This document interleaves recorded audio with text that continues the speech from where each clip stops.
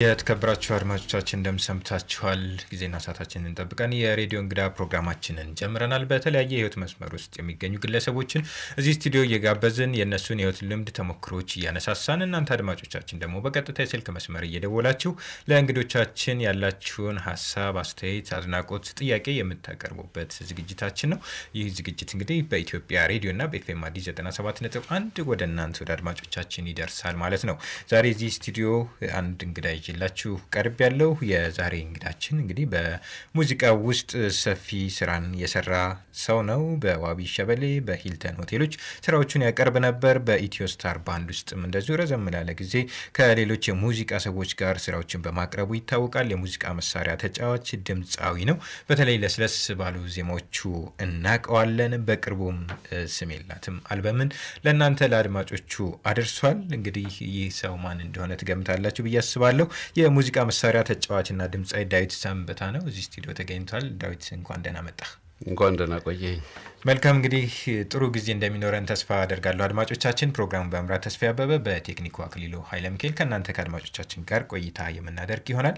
ወደ 7 በሚጠጉ ቋንቋዎች የተጫወታቸው ስራዎች አሉ። የተወሰኑትን ቋንቋዎች እንዲሁም በቅርብ የሰራውን ስራም እየጋበዝናቸው ቆይታ እናደርጋለን። እንደመነሻ እንዲሆነን ያው ብዙ ጊዜ የተለመደ ጥያቄም ቢሆን አድማጮች ማወቅ ስለሚፈልጉ ወደ ሙዚቃው እንዴት እንደገባህ መቼ የሚለውን ግለጽልን ዳዊት። ወደ ሙዚቃ የገባሁት 12ኛ ክፍል ከጨረስኩ በኋላ ነው። የሙዚቃ ፍቅር በውስጤ መኖሩን የተረዳሁትና ሙዚቀኛ መሆን የፈለኩት ግን ገና በትንሽነቴ ነው። 6ኛ ክፍል ተማሪ ያለሁኝ ሙዚቀኛ እንደመሆን ለራሴ ወስኜ የነበረው ያኔ ነው። ግን ያው አባቴም አላመነበትም ነበርና 12ኛ ክፍል ከጨረስኩኝ በኋላ ነው ወደ ሙዚቃ መግባት የቻልኩት። ቀደም ባለው ጊዜ በተለይ ቤተሰብ በሙዚቃ ህይወት ውስጥ የሚያልፉ ግለሰቦችን የሚሰጠው እሳቤ አመለካከት አለ። ብዙዎቹ በተለይ ቀደምት የሚባሉት በብዙ ፈተና ጫና ውስጥ አልፈው መክሊታቸውን አግኝተው በጣም ተወዳጅነትን እንዳተረፉ ይታወቃልና ቤተሰብ የተሻለ ደረጃ የሚባለው በእነሱ እሳቤ ወይ ተምረህ ዶክተር መሆን ወይም ደግሞ ኢንጂነር ሌሎች ሙያዎችን የመምረጥ ነገር አለና አንተም እንደዚህ አይነት ነገር ነበረ። እሱንና ያንተ የሙዚቃ ፍላጎትን አጣጥማ አሁን ላለህበት ደረጃ በቅታል። እንደው ቤተሰብ ጋር ያለው ጫና ምን ይመስል ነበር? ከዛስ በኋላ አሁን በሙዚቃው ታዋቂነትን ተወዳጅነትን ስታተርፍ ምንድነው የነሱ ስሜት የነበረው? አባቴ ሙዚቃን እንደሙያም በመውሰዱ የሚያምን አልነበረም። ነፍሱን ይማረውና ሙዚቀኛ ልንሆን አይደለም ብዙ ሙዚቃ ያዳምጥን ሲመስለው ከትምርታችሁ ወደ ኋላ ተቀራላችሁ አጥፉ ይሄን ሙዚቃ ይለን ነበር። እናቴ እሷም ነፍሷን ይማረው እሷ ትረዳኝ ነበር። የሙዚቃ ፍቅር እንዳለኝ ትረዳ ነበር። የአባቴን ያህል ባትነቅፈውም ምንም ልታረጋ አልቻለችም ብያስባለሁ። ዞሮ እሷም ብትሆን ከሙዚቃ ይልቅ ሌላ ሙያ በመርጥ ደስ እንደሚላት አቃለሁ። እኔ ሙዚቃ ውስጥ በገባሁ ጊዜ አባቴ በህይወት አልነበረም እና ምናልባት አሁን ያለሁበትን ቢያይ ወይ ሐሳቡን ይለውጥ ነበር ይሆን እሱን እንግዲህ ማወቅ አልችልም። መልካም እንደው 12ኛ ክፍልን ከጨረስክ በኋላ አንዳንድ ቀረብ የሚሉን ሰዎች ሳትጠይቅ ወደ አሜሪካ ጎራ ብለህ ነበር። አሜሪካ ብዙ አልቆየም፣ ወዲያው ተመለስክ። አሜሪካ ብዙ አልቆየም፣ 4 አመት ብቻ ነው የቆየሁት። ምንድነው ምክንያት ይሄ መመለስህ? አሜሪካንስ እንዴት አገኘሃት? አሜሪካ ነገር ያው ሙዚቃ ትምህርት ቤት ገባው ግን ከትምህርቱ ደረጃ ጋር የኔ ዕውቀት ሊሄድልኝ አልቻለም።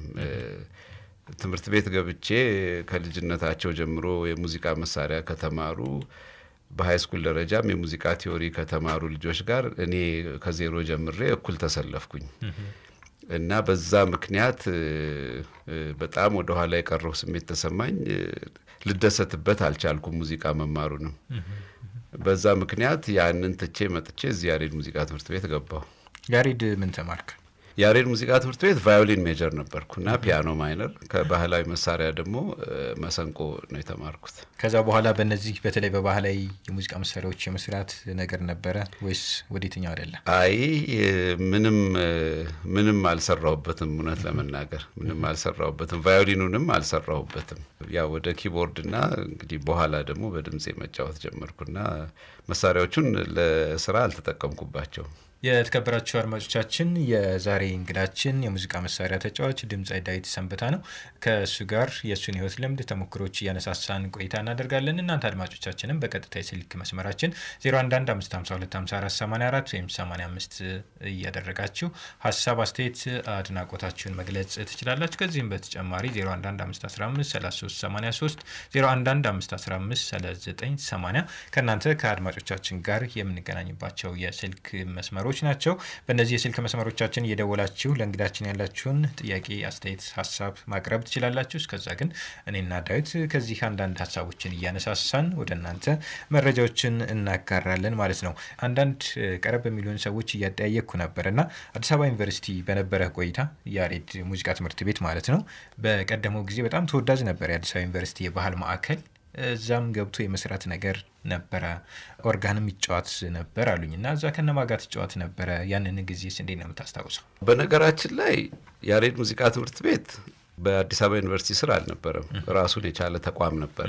በትክክል ጊዜውን አላውቀውም ግን እኛ ተመርቀን ከወጣን በኋላ ነው ከቅርብ አመታት ወዲህ ነው በዩኒቨርሲቲ ስር የሆነው። እኔ አዲስ አበባ ዩኒቨርሲቲ ባህል ማዕከል ውስጥ ሰራ ከያሬድ ሙዚቃ ትምህርት ቤት ጋር ምንም ግንኙነት አልነበረውም በጊዜው ማለት ነው። እና ሶስተኛ አመት ተማሪ ያለው ነው አዲስ አበባ ዩኒቨርሲቲ ባህል ማዕከል ኦርጋን ተጨዋች ፈልጉ ነበር እና እዛ ያሬድ ሙዚቃ ትምህርት ቤት የሚማር አንድ ወዳጄ ነበር እሱ ባህል ማዕከል ጊታር ስለሚጫወት ኪቦርዲስት እንፈልጋለን ብሎኝ በዛ ነው ባህል ማዕከል ውስጥ የዘመናዊ ሙዚቃ ባንድ ውስጥ ሳተፈ የነበረው እና ለመጀመሪያ ጊዜ በግሩፕ ከሙዚቀኞች ጋር የመስራት ልምዱን እና ትልቅ ዕውቀቱን ያገኘሁት እዛ ባህል ማዕከል ውስጥ ነው። እና በጊዜው ክብረት ዘኪዮስ ጊታሪስት ነበር አሁን ድረስ በጣም ጥሩ ወዳጄ ነው። ፍሬው መንግስቴ ቤዝ ጊታር ይጫወት ነበር። ከኔ በፊት ብርሃኔ ኪዳኔ ኪቦርድ ላይ ነበር። ጊዜው ረዘምና ሌሎቹ ተረሱኝ አሁን ግን እንደሱ ነበር ምን ሰራ ነበር። ድምፃውያንስ እነማን ነበሩ ያኔ እናንተ? ድምፃዊ ነፍሱን ይማረው ሽመልስ አራርሶ እሱ የኛ ድምፃዊ ነበር እዛ ባህል ማዕከል። ሌላ ደግሞ ሳሚ አባቱ ስም ጠፋኝ እንግሊዘኛ ዘፋኝ ነበረን። አሁን እንደዛ ነበር። በጣም ደስ ይላል። የተከበራችሁ አድማጮቻችን ከእንግዳችን ጋር የሚኖረን ቆይታ ይቀጥላል። አሁን ቴክኒሻናችን አድማጭ እንዳለ እየነገረኝ ነው። ሄሎ ጤና ይስጥልን። ሄሎ ጤና ይስጥልኝ። ማን ልበል ከየት ነው? ሱራፊል እባላለሁ ከአዳማ።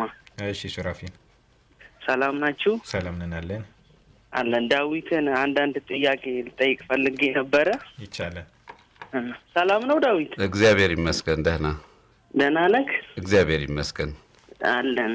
እና እኔም ያው የሙዚቃው ዓለም ሰው ነኝ። እሺ። እና ያው ወደ ሙዚቃ ስትገባ የገጠሙ ቻሌንጆች ምን ነበሩ? እሱን ልፈልጌ ነው። እና ደግሞ ከእኔም አንዳንድ ስራዎች አብረን ብንሰራ ደስ ይለኛል ብዬ ነው። እሺ ሌላ ጥያቄ አለ ዳዊት? ሱራፊል የለኝም። መልካም። ምናልባት ሙዚቀኛ ነኝ ብለሃል። ድምፃዊ ወይስ የሙዚቃ መሳሪያ ምንድነው ያንተ ሙያ? ድምጽ ነው የምሞክረው እና አንዳንድ ስራዎች ሰርተናል ግን ለህዝብ ተደራሽ አላረግንም። መልካም። ስለዚህ ዳዊትን ያጋጠሙ ችግሮች ምንድናቸው? ካንተ ችግሮች እኛ ምን እንማራለን ነው ያንተ ጥያቄ?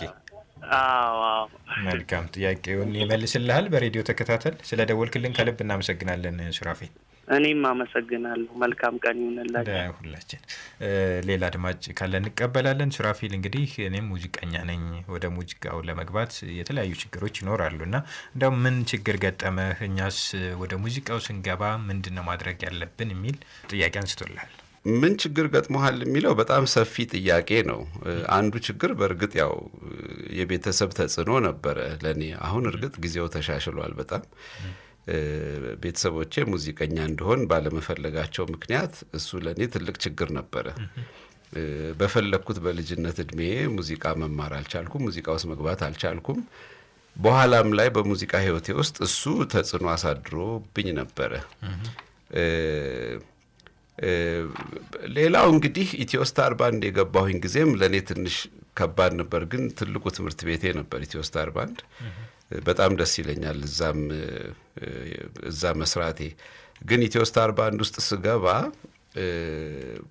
ብዙ ጫና ነበረው ስራው ምክንያቱም አንደኛ ሙዚቀኞቹ የኔን እድሜ ያህል ናይት ክለብ የተጫወቱ ብዙ ልምድ ያላቸው ሙዚቀኞች ናቸው ሁለተኛ እነሱም ያውቋቸው ብዙ ዘፈኖች አሉ እኔ ማጥናት ያለብኝ እና ጫናው በጣም ይበዛ ነበር እና አንዳንድ ጊዜ እንደው ብቶስ በቃ ተስፋ መቁረጥ እስከሚያስደርስ ድረስ ፈተና ነበረው ግን ዞሮ ትዕግስትና ፍቅር ካለ የሙዚቃን ስሜት የራስ አርጎ መወጣት ይቻላል ግን ዓለምንም ጥያቄ የሙዚቃ ሙያ ትዕግስት ይፈልጋል ትዕግስቱ ካለ ተወጣዋለህ በያስባለሁኝ ሌላው አንዳንድ ስራዎች ሰርተናል ግን ለሚዲያ አላደረስንም ብለህ ነበር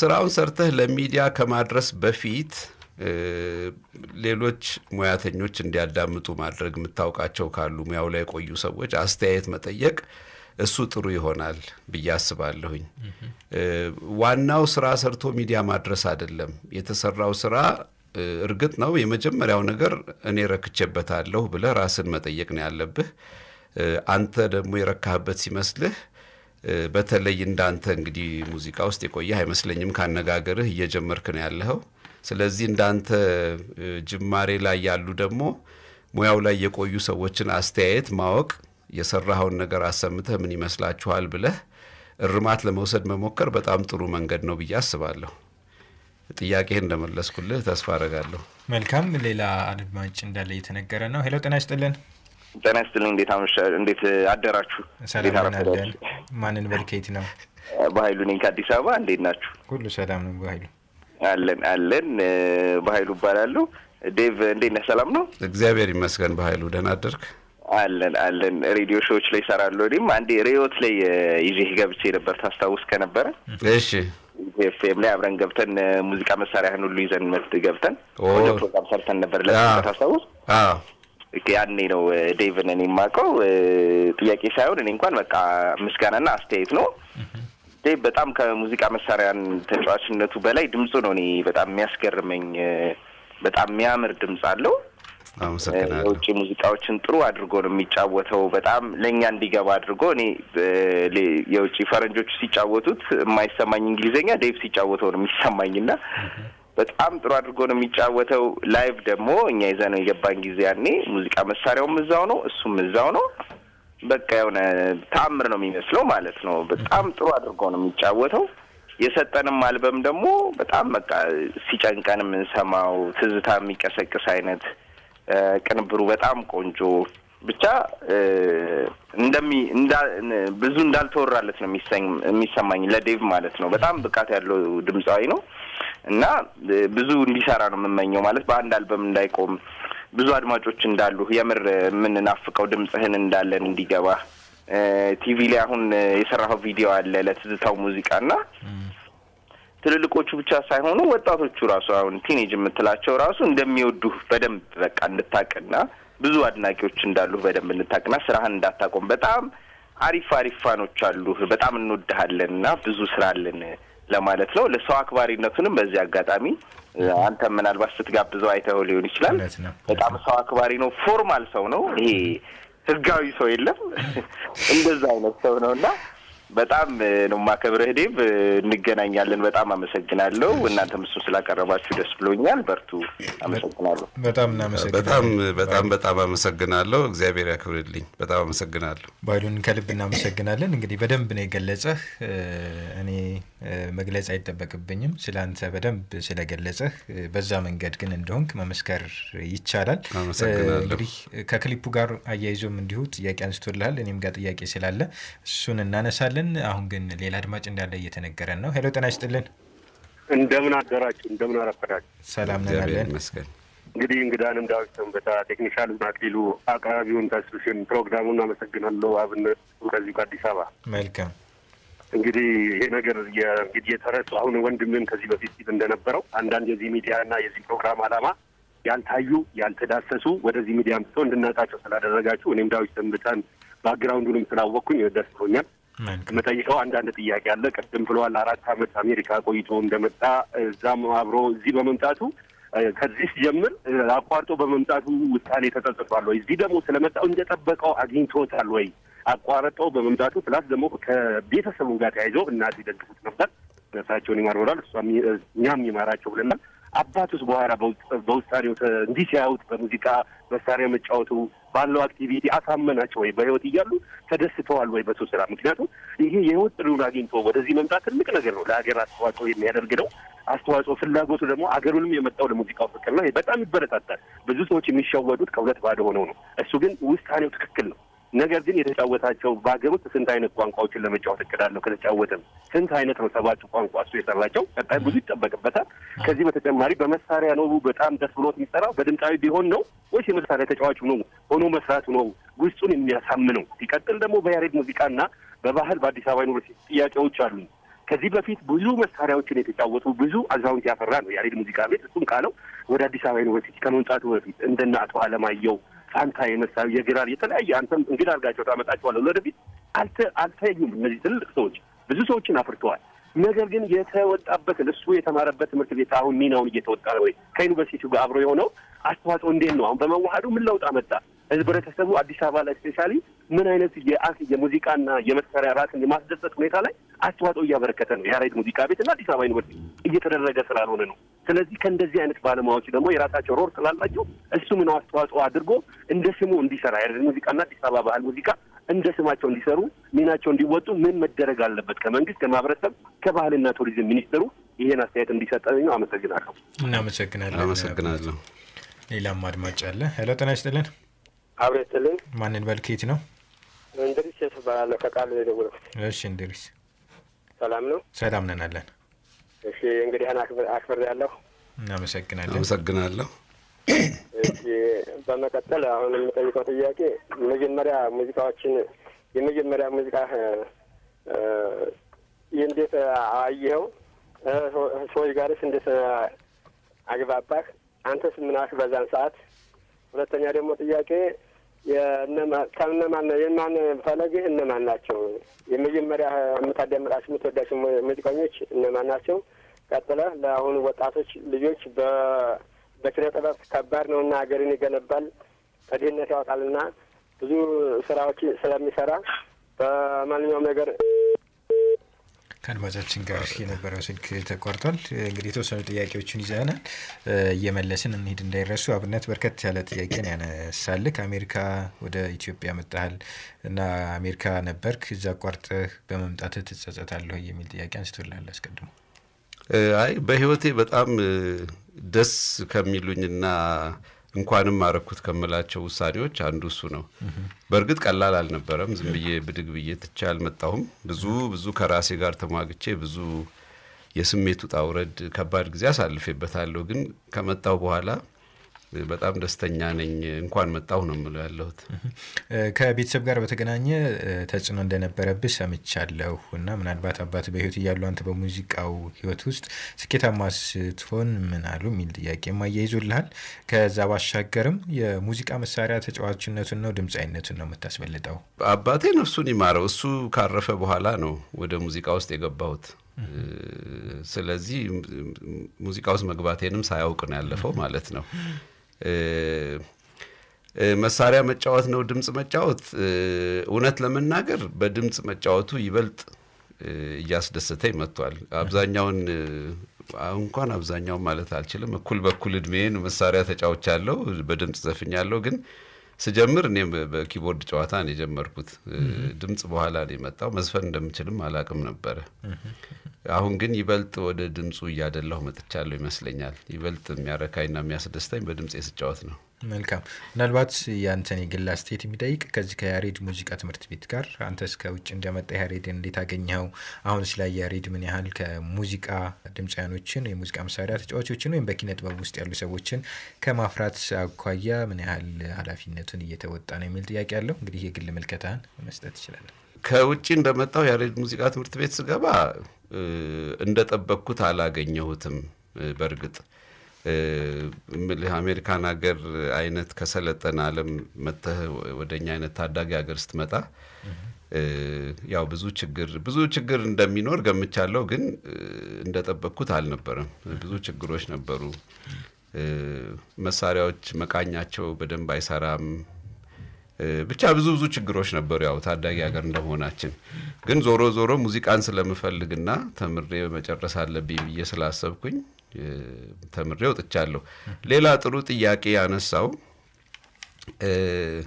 ያሬድ ሙዚቃ ትምህርት ቤት በዩኒቨርሲቲ ስር መሆኑ በትክክል ብቻ እሱ እንደገለጸው በትክክል ቃላት አይደለም ግን እንደገባኝ ከሆነ ሙዚቃ ትምህርት ቤቱ በዩኒቨርሲቲ ስር መሆኑ ምን ጥሩ ጎን አለው የሚል ነጥብ ያነሳ ይመስለኛል እርግጥ እኔ ቀርቤ ያሬድ ሙዚቃ ትምህርት ቤት ምን ሁኔታ ላይ ነው የሚለውን አላውቅም እውነት ለመናገር ግን 12ኛ ክፍል ከተጨረሰ በኋላ ያሬድ ሙዚቃ ትምህርት ቤት ተገብቶ ብሎ ሙዚቃ መጀመሩ በእኔ አስተያየት ጥሩ አይደለም እና በዩኒቨርሲቲ ስር እንደመሆኑና የዩኒቨርሲቲ አካል እንደመሆኑ የግዴታ 12 ሲጨረስ ነው ዛ የሚገባው በእኔ እምነት ሙዚቃ በተቻለ መጠን ከልጅነት ነው መጀመር ያለበት ብዬ አስባለሁ ለምን የልጅነት አይምሮ ነው ቶሎ ሙዚቃ የሚቀበለው የልጅነት ጣቶች ናቸው ጡንቻቸው በሙዚቃ መሳሪያ መቃኘት የሚችሉት ከተወሰነ እድሜ በኋላ አይምሮም ያው የመቀበል ፍጥነቱን ይቀንሳል እንደሚታወቀው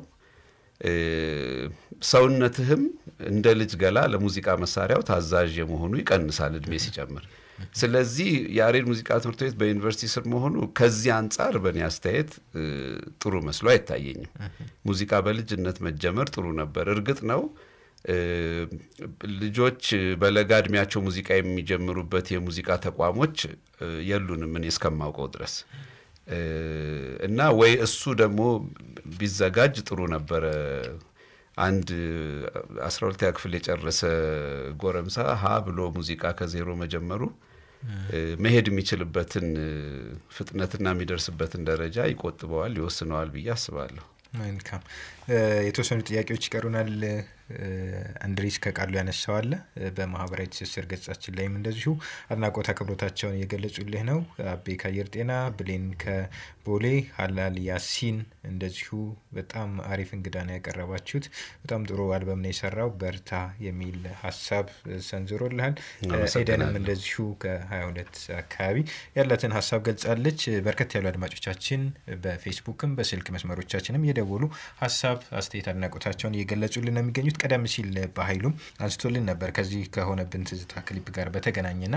እኔም ጋር የነበረ ጥያቄ ስለነበረ እንደው 10 ትራኮች አሉት አልበሙ ከነዛ ውስጥ ለዚህኛው ክሊፕ ወይም ቪዲዮ ተሰርቶለታል እንዴት ሰራው ማን ሰራበት የሚለውን እናንሳና ሙዚቃውንም ለአድማጮቻችን ለፋታ እንዲሆን እንጋብዝ ሆነብን ትዝታ ነው ቪዲዮ ክሊፕ የተሰራለት እና የሰራልኝ 3D ፕሮዳክሽን ነው በዋነኝነት ዳዊት ዳምጤ እንደው በዚህ አጋጣሚ ደግሜ እሱንም ላመሰግነው ፈልጋለሁኝ እንደውነቱ እሱ ነው ደውሎልኝ ሙዚቃን በጣም ወድጄዋለሁ እና እንደው ክሊፕ ብንሰራ የሚለውን ሐሳብ ያነሳው እሱ ነው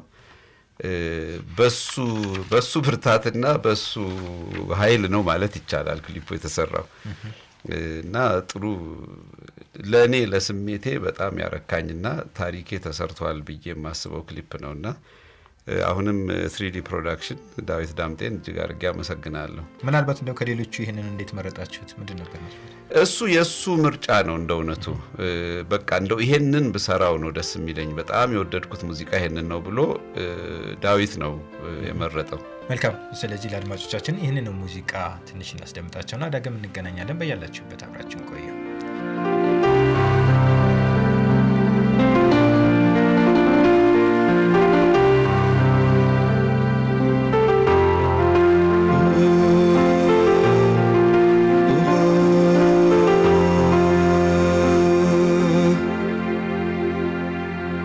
ጭር ባለ ስፍራ ሳይኖር ተመልካች ስንጫወት ያኔ ሆነን እኔና አንቺ በአንድ ልብ አርፈን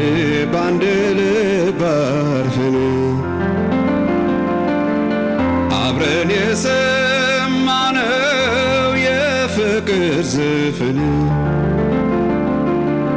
ሆነብን ትዝታ ብዙ አሳልፈን አሁን ምን አለ ሆኜ የትላንቱን ያህል መኖር በመለየት መሃል ሆዴም ሁሉን ታገስ ለምን ይከብድሃል ለምን ይከብድሃል ለምን ይከብድሃል በአካል የተለየን ሲመልሰው ናፍቆት ሐሳብ ያመጣዋል ጎዳናው አርቆት የመገናኛውን ሰዓቱን ማናውቆት የነጋው ጨልሞ ጀንበርን ያጠፋል እድሜ ያስቆጠረ ዘመንም ይገፋል ትዝታ እንደ ጊዜ እንደ ቀን መች ያልፋል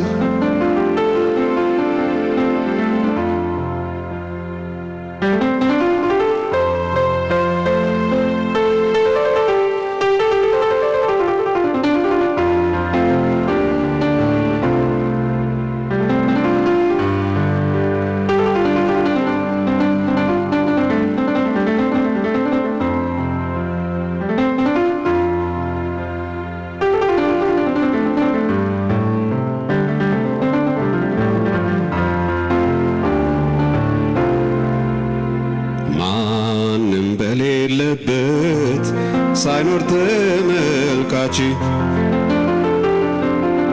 ስንጫወት ሁሌ ሆነን እኔና አንቺ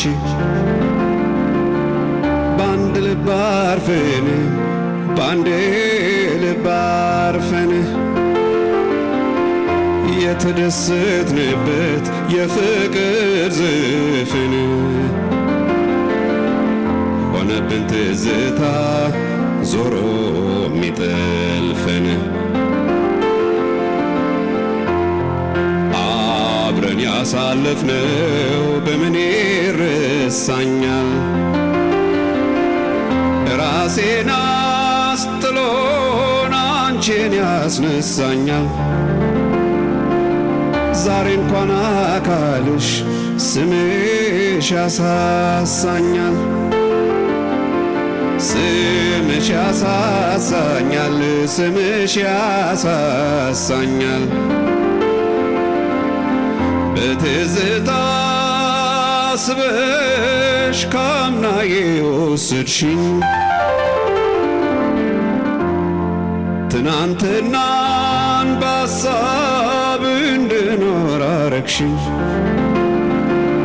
ባክሽ ካለሁበት ካሁኑ መልሽኝ እንዳንቺ ጨዋታ ጠፍቶ የሚያስደስተኝ ፍቅርሽ ወዳለፈው ጎትቶ ከተተኝ ሌላ ምንም አልልህ ልብሽ ይመልከተኝ ሌላ ምንም አልልህ ልብሽ ይመልከተኝ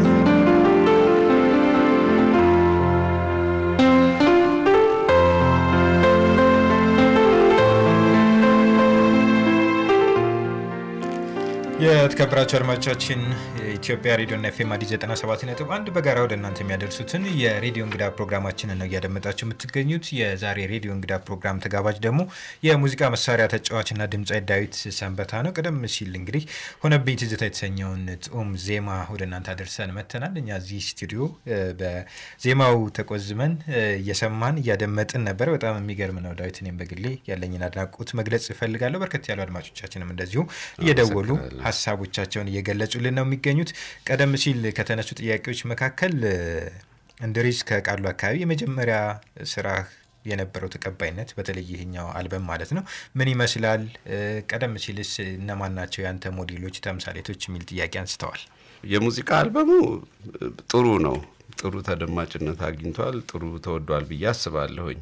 ግን የለስላሳ ዘፈኖች ስብስብ እንደመሆኑ የመድረክ ኮንሰርት አዘጋጅተህ ይበልጥ ፕሮሞሽን ስራ የምትሰራበትና ይበልጥ ገንዘብ የምታገኝበት አልበም አይደለም ስለዚህ በዛ የተወሰነ መገደብ አለው እውነት ለመናገር የዳንስና እንደዚህ አይነት ዘፈኖች ያሉበት አልበም ቢሆን ኮንሰርትም ይዘጋጃል ገንዘብም ይገኝበታል የተወሰነ እና ደግሞ አልበሙ ፕሮሞሽን ያገኛል ያንተ ተምሳሌቶች እነማን ናቸው ከመሳሪያ ተጨዋች አበጋዝ ክብረ ወርቅን የሚያክልብኝ የለም ከዛ ሳሙኤል ይርጋ በጣም ማደንቀው ሙዚቀኛ ነው ረቂቅ ሙዚቃ በመንለው ደግሞ ያው በተለምዶ ረቂቅ ሙዚቃ እንለዋለን ግርማይ ፍራሽዋ ክላሲካል ፒያኒስት ነው በስብናውም በሙያውም እጅግ አርጌ የምወደውና ማከብረው ትልቅ ሰው ነው እነዚህ ናቸው ጥያቄዎች ይመስለኛል ሌላ ምን ነበር የተባለው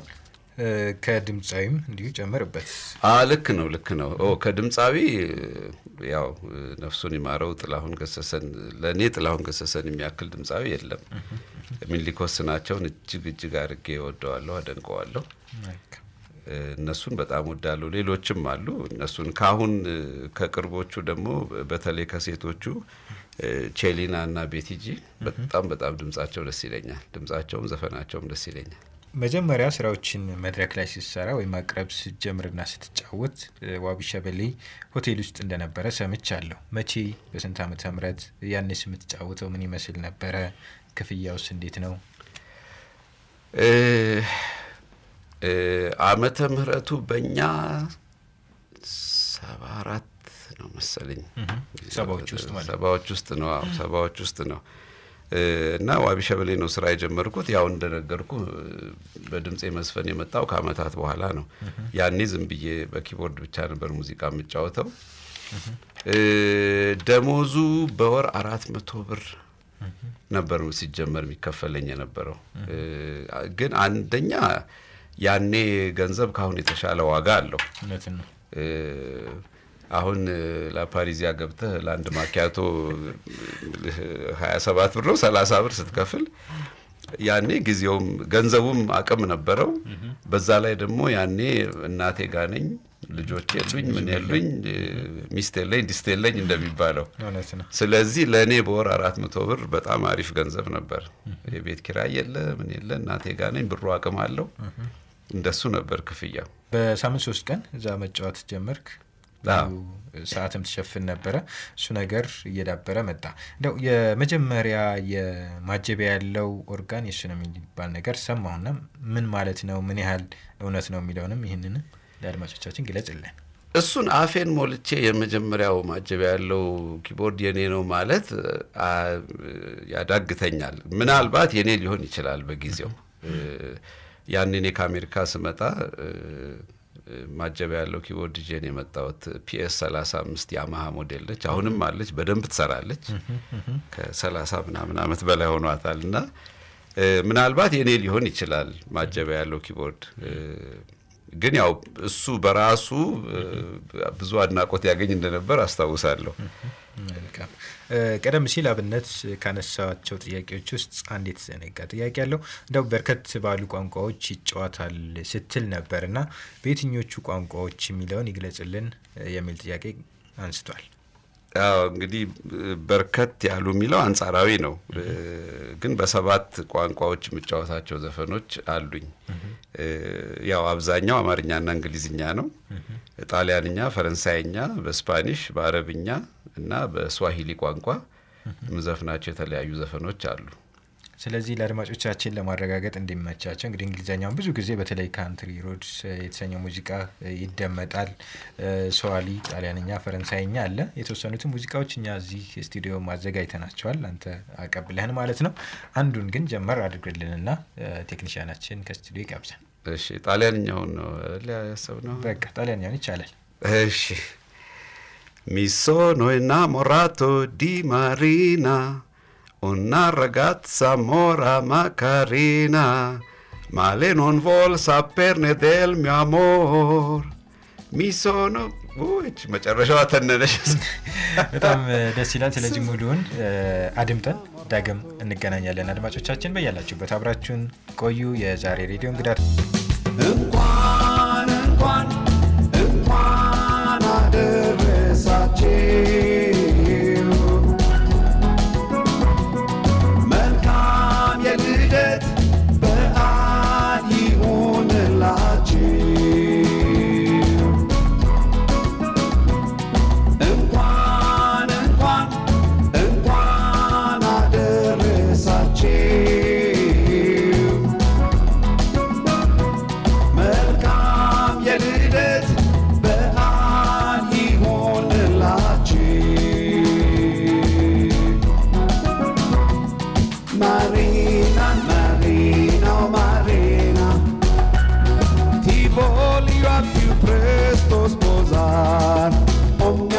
bella mora, no, non mi lasciare, non mi devi rovinare, oh no, no, no, no, no, oh mia bella mora, no, non mi lasciare. በጣም የሚገርም ነው ካለን ሰዓት አኳያ እንግዲህ ሙሉን መጋበዝ አልቻልንም ዳዊት በጣም የሚገርም የጣሊያንኛ ስራ ነው ለልደት የተሰራ ይመስላል የገና ጊዜ ስዘፍን እዛው የቀረጽኩት ነው እየተጫወትኩኝ ለዚህ ነው እንኳን አደረሳችሁ መልካም የልደት በዓል ይሁንላችሁ እየጨመርኩበት በጣም ደስ ይላል ከልብና መሰግናለን እንግዲህ ከሌሎች ቋንቋ ከምትጫወታቸው ከእንግሊዘኛ ስዋህሊ ፈረንሳይኛ ቋንቋዎች አንዱን የጋበዝነው ለአድማጮቻችን በርከት ያሉ አድማጮቻችን እየደወሉ ጥያቄ አስተያየት ያቀርቡልህ ይገኛሉና አንድ ሱባለው የተባለ አድማጫችን ከሱሉልታ ደውሎ ነበርና ስሚላትም የተሰኘው ሙዚቃ የማንና ድርሰቱ የማን ነው ለናትህ የተሰራ ስራ ነው ወይ ለናትስ ያለ ፍቅር ምን ይመስላል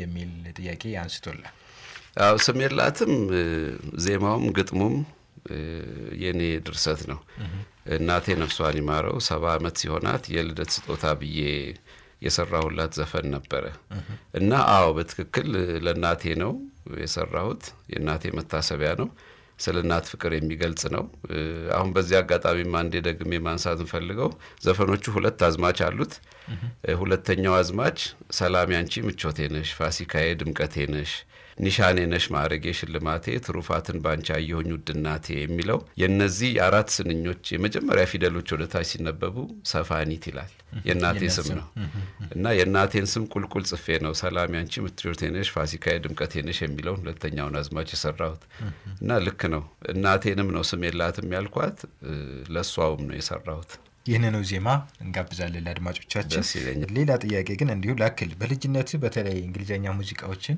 በጣም እንደምትወድ እንደምትጫወት ሲጀምርም በእንግሊዘኛ ሙዚቃ እንደጀመርክ ነው የሚታወቀውና እንግሊዘኛ ሙዚቃን የማድመጥ ነገሩን በጣም ከፍ ያለ እንደሆነ አቃለሁ እንዴት ጀመርከው ይሄን እንግሊዘኛ ሙዚቃ ከውጭስ የነማን አድራጊ ነበርክ ድሮ ልጅ ሆኜ ሸክላዎች ነበሩ እንግዲህ ሲዲ እና ካሴት ከመምጣቱ በፊት ማለት ነው እና ሸክላ ሙዚቃዎች ነበሩ ቤት ውስጥ እነሱን እየሰማሁ ነው ያደግኩት ማለት ይችላልሁኝ የጂም ሪቭስ በርከት ያሉ እንደነበሩ አስተዋውሳለሁ የነሳምኩክ የነዚህ ሸክላዎች ነበሩ ቤትና ታላቅ ወንድሜ እነሱን ብሎ ለማዳመጥ ሲከፍት እነሱን ያዳመጥኩ ውስጤ የቀሩ እነሱ ናቸውና በድምጼ መስፈን ሲጀምርም በእንግሊዝኛው ነው የጀመርኩት አማርኛው ያስቸግረኝ ነበር አማርኛ በኋላ ነው የመጣው እና በእንግሊዝኛ ጀመርኩትም በድምጼ ምናልባት ከልጅነቴ እንግሊዝኛው ስላዳመጥኩ ይሆናል ብዬ አስባለሁ ከዛ በኋላ ወደ አማርኞቹ መጣ በኋላ ወደ አማርኛ ገባሁኛው አማርኛ መጀመሪያ አማርኛ መስፈን በጣም ያስቸግረኝ ነበር በኋላ ግን ቀስ ያልኩኝ አማርኛውንም ያዳበርኩ አሁን አለበት ደረጃ አደረስኩት መልካም እንደው ሰዓታችንም እየሄደ ነው ይሁንና ከዋቢሸበሌ ቆይታ በኋላ ኢትዮስታር እንደገባ ነው የሚታወቀውና ዛም ጥሩ ቀደም ሲልም ገልጸዋል ትልቅ የሙዚቃ ትምህርት ቤት እንደሆነ ከመማር ባሻገር በተግባር ከምታያቸው ከሙዚቀኞቹ ብዙ ልምድ እንደቀሰምክ ይታወቃልና የኢትዮስታር ቆይታን አጠራርጋ ገለጽልን የኢትዮስታር ቆይታ ትልቁ ያሁሉ የምምለው ትልቁ የሙዚቃ ትምህርት ቤቴ ነው ካሁን በፊትም ብየዋለሁኝ በተለይ ቢቢሻ ተፈሪን ሳመሰግነው ኖራለሁኝ አንድ ባንድ ውስጥ የጊታሪስቱና የኪቦርዲስቱ የሙዚቃ የሥራ ድርሻ ብዙ ተመሳሳይነት አለውና እኔ ኪቦርድ ላይ የምጫወታቸው ነገሮች በብዛት ከጊታሪስቱ ጋር ነው የሚያገናኘኝ በዛ ምክንያት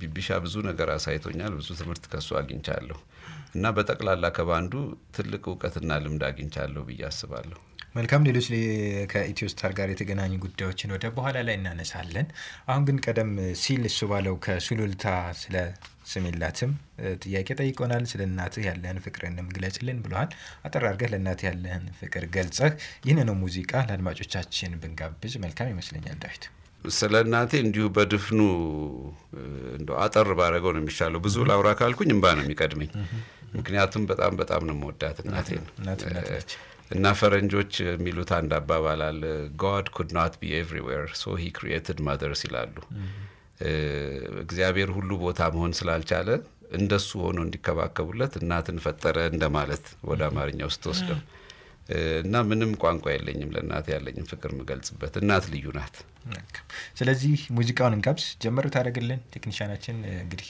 ስሜላትንም ያዘጋጅልን ነው ያው ደስ ይለኛል ላንቺ የሚሰማኝን ንግግር አይገልጥም እስኪ ላዋህደው ሙዚቃን ከግጥም እናም በዜማ መልክ የውስጤን ላውጣው ያንቺን ነገር ለኔ ሀገሪ ወቀው በጣም እናመሰግናለን ዳዊት ይህንን ሙዚቃ አድማጮቻችን ታደምጡልን ዘንድ በአክብሮት እንጋብዛለን በያላችሁበት አብራችን ቆዩ አንቺ የሚሰማኝን ንግግር አይገልጥም እስኪ ላዋህደው ሙዚቃን ከግጥም እናም በዜማ መልክ የውስጤን ላውጣው ያንቺን ነገር ለኔ ሀገሪ ወቀው ላንቺ የሚሰማኝን ንግግር አይገልጥም እስኪ ላዋህደው ሙዚቃን ከግጥም እናም በዜማ መልክ የውስጤን ላውጣው ያንቺን ነገር ለኔ ሀገሪ ወቀው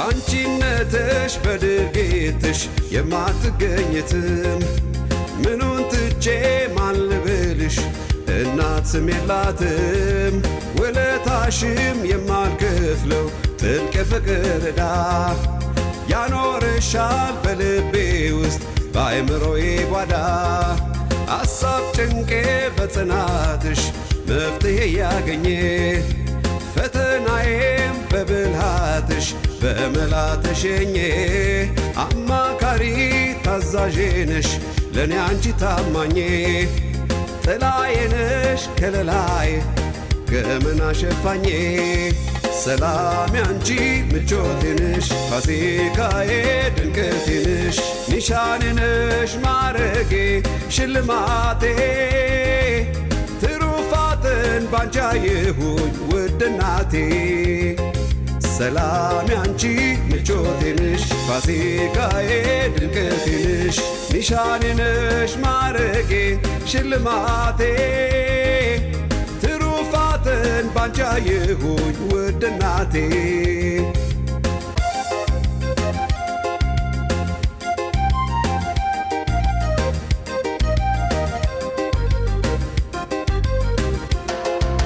ላንቺ የሚሰማኝን ንግግር አይገልጥም እስኪ ላዋህደው ሙዚቃን ከግጥም እናም በዜማ መልክ የውስጤን ላውጣው ያንቺን ነገር ለኔ ሀገሪ ወቀው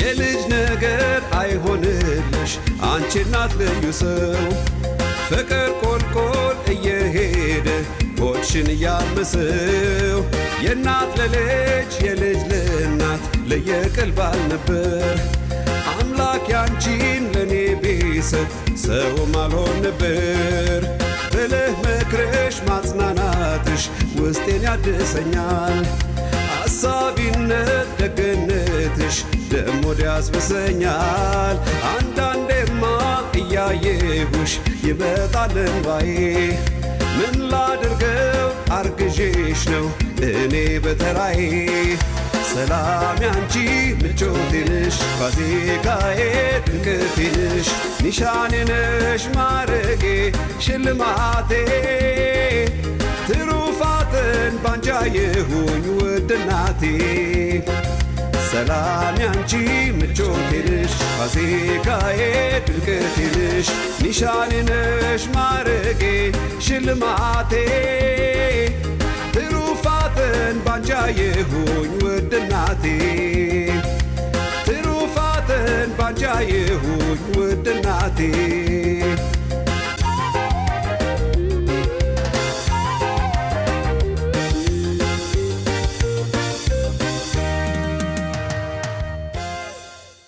የተከበራችሁ አድማጮቻችን የሬዲዮ እንግዳ ፕሮግራማችን እንደቀጠለ ነው። በኢትዮጵያ ሬዲዮና በኤፍኤም አዲስ 97.1 በቀጥታ ወደ እናንተ ወደ አድማጮቻችን እየደረስን እንገኛለን። የዛሬ ሬዲዮ እንግዳ ፕሮግራም ተጋባዣችን ደግሞ የሙዚቃ መሳሪያ ተጫዋችና ድምፃዊ ዳዊት ሰንበታ ነው። ቀደም ሲል ስም የላትም የተሰኘውን ሙዚቃውን ጋብዘናል። እንግዲህ በቅርቡም አዲስ አልበም አውጥቷል።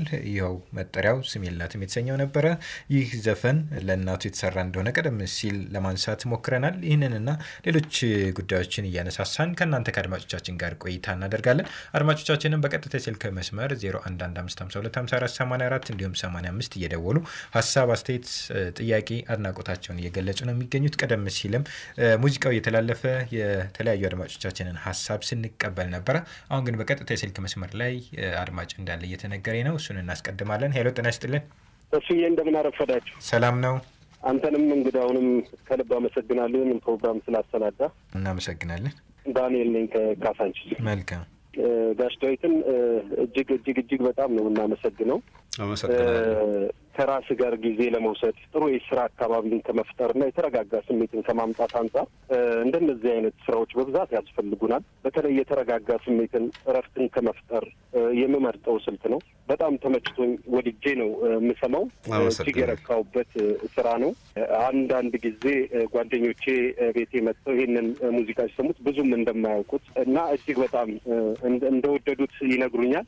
ስራውን ፕሮሞት ከማድረግ አንጻር ብዙ የተሄደበት አይመስለኝም። ቀደም ሲል አንተም እንደነገርከው በአሁኑ ሰዓት ብዙ የሙዚቃ ወዳድ ህብረተሰብ እነዚህ ፋስት ቢቶችንና በዛ ስልት ላይ ተመስርተው የሚሰሩ ሙዚቃዎችን ለኮንሰርትና ለተለያዩ ነገሮች ስለሚያመች ዝንባሌው ወደዛ ነው።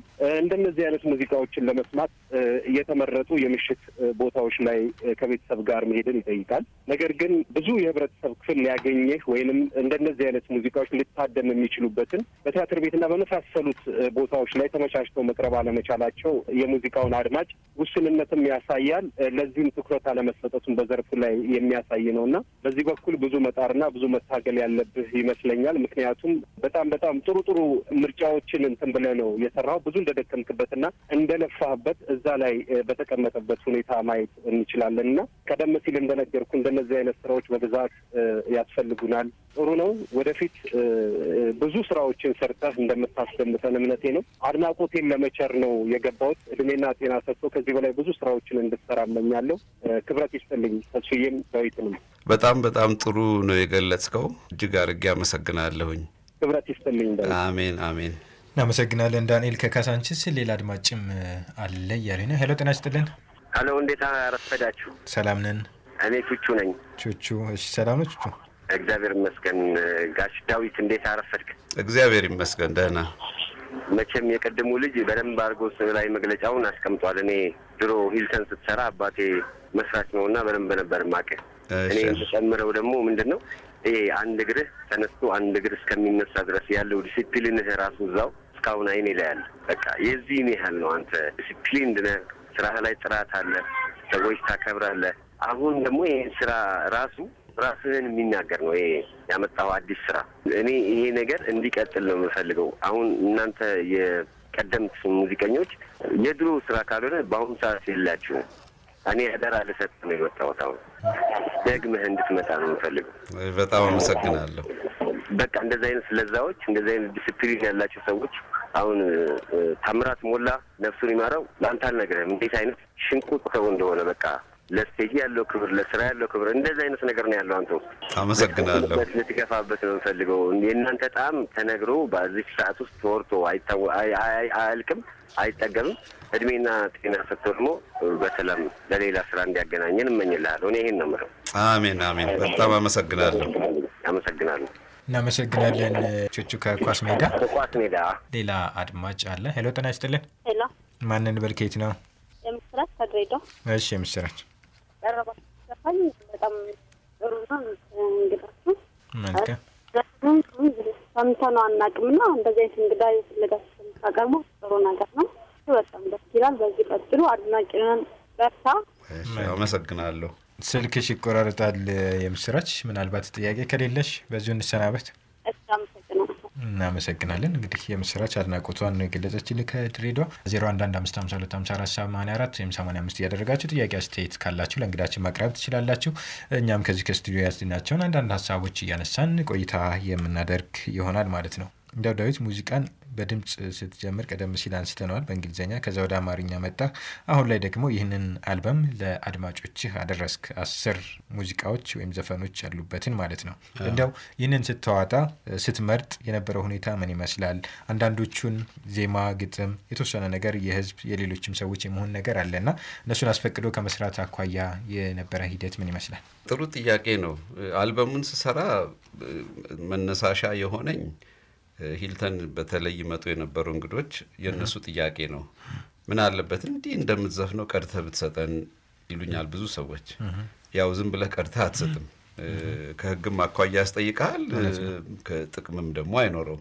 እና መነሻው የእንግዶች ጥያቄ ነው በዛ ተነስቼ መጀመሪያ ሰዎች የሚወዱልኝ የትኞቹን ዘፈኖች ናቸው እኔ በጣም ወዳቸው የትኞቹ ናቸው መነሻው እሱ ነው የአልበሙን ዘፈኖች ስመርጥ ከዛ በኋላ አንተ ራስህ እንዳልከው እንግዲህ የድርሰት መብት ጉዳይ ደግሞ ይዛል አሁን አንዳንድ ልሰራቸው የፈለኩት ግን እዚህ ማካተት ያልቻልኳቸው ዘፈኖች አሉ ደራሲውን ማግኘት ባለመቻሌ እና ፍቃድ መጠየቅ ባለመቻሌ የቀሩ አሉ ወደ ህዝብ ዜማ የሚመራ ሁለት ነገር ነው አንድ የህዝብ ዜማዎች ብዙ ጊዜ ነባር ናቸው ተወዳጅ ናቸው አንድ ተወዳጅነታቸው ነው ነባርነታቸው ነው ሁለተኛው ደግሞ በድርሰት መብት አያስጠይቁህም የህዝብ ድርሰት የሆኑ ሙዚቃዎች ስለዚህ ወደ ህዝብ ዜማዎችም ያዘነበልኩበት አንዱ ምክንያት እሱ ነው በግጥም በኩል ያው ስሜላትም ግጥሙም ዜማውም ቅንብሩም የኔ ስራ ነው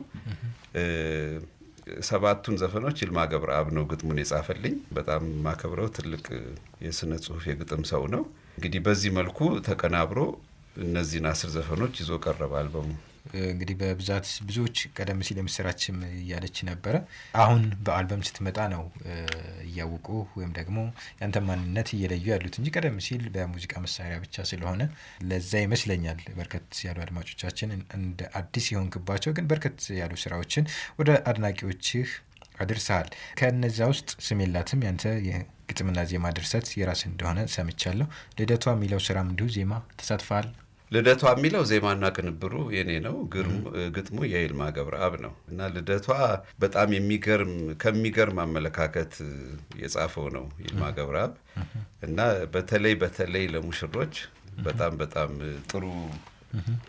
ጥሩ ድርሰት ነው እና ምናልባት ጊዜ ካለን ጥቂት ከግጥሙ ብለው ደስ ይለኛል እሺ በግንባር በኮከብ በእድል አገናኝቶን እንደ ግጥም አንጓ በሐሳብ አሰናኝቶን የኔው ጣፈንታ አርጓት ድልድሌ አገናኝኝ ከሷ የፍቅር እድሌ ትሁንህ ተብላ ገና ከውልደቷ ለኔ ነው ሲከበር የኖረው ልደቷ ሌሎች እየጫሩት እሷም እያጠፋች ለገዴ ተቀምጣ ልጅነቷን ገፋች ከዛ ጊዜ ላለመፍጀት እንዲዝቅ ብዬ ደሞ ላንብብ እፍ ያለችው ሁሉ መጭቀረና ጠፍቶ እንግዲህ የልደቷን ሻማ ስታጠፋ ማለት ነው እፍ ያለችው ሁሉ መጭቀረና ጠፍቶ ይሄው ታየፋ ነው እንደገና በርቶ ውስጣችን በጽናት እየተጠመቀ የነፍሴ ቃል ኪዳን በነፍሷ ደመቀ በመኖር ጉዟ ወደኔ መምጣቷ አስሮ ሊያስቀምጠው እምነቴን ከጣቷ ልደቷ ተከብሮ ሲያሰኛት ሔዋን በሷ አቀበለኝ የፍቅር ጽዋኔልና መጨረሻ በጣም ደስ የሚለኛል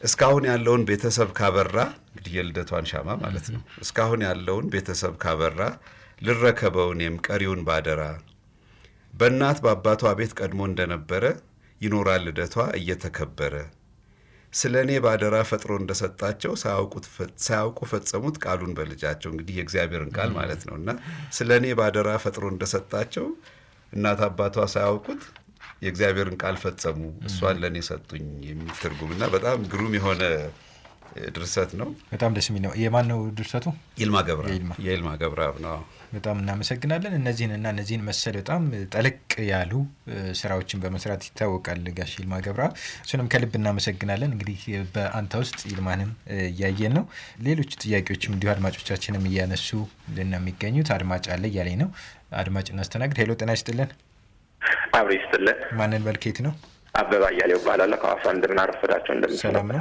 እግዚአብሔር ይመስገን እሺ ምንድነው ጥያቄ ዳዊት እንደምን አለ እግዚአብሔር ይመስገን ሰላም ነህ? እግዚአብሔር ይመስገን ደህና። አዎ እንግዲህ በጣም ደስ ከሚለኝ አርቲስቶች ሙዚቀኞች አንዱ ዳዊት ነው። እንደውም የቀደመው ስራ ቀደም የሚያደምጥ ነው ስለናት የተጫወተው ሙዚቃ እኔ ከሙዚቃው መልእክት ከግጥሙ ብቻም ሳይሆን የድምጹ ከለር ራሱ የሚገርም ነው። ምክንያቱም ድምጹ አሁን ሲያወራም ሲጫወትበትም አንድ አይነት ነው። አንዳንድ ሙዚቀኞች ሲጫወቱና ሲናገሩ ይለያያል ድምጻቸው፣ ግን የእሱ ከለር አንድ አይነት። እዚህ ስቱዲዮም ሲያወራም እንግዲህ አሁን በኖርማል መሰራቱንም የሚታወቀው ያ ነውና ደስ የሚል ቅንብር ያለው ደስ የሚል ሙዚቃ ነው። እኔ በግሌ በጣም የምወደው ስራ ነው እሱ። እኔ አሁን አዲስ አልበም አውጥቻለሁኝ ሲል እኔ የሰማሁት አሁን ገና ነው አልታወቀለትም እያልኩ ነው። ምክንያቱም እዚህ በተለይ ሐዋሳ ላይ የዳዊት አልበም ማን ነው ተብዬ ነው የምጠይቅ ራሱ አላውቅም ከሚሉት አንደኛው ነኝ። ምክንያቱም ባለሟቄ ነው እንደዛ የምለው በመካድ አንጻር አይደለምና አዲሱ አልበም ምን ያህል የማስተዋወቅ ስራ ተሰርቶበታል።